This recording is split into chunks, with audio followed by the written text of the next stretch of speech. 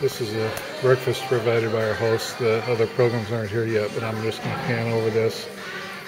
Typical ham, yogurt, vegetables. Very simple here. At the hotel where we stay later, it's a little bit more elaborate, but this is very good food and wonderful people here.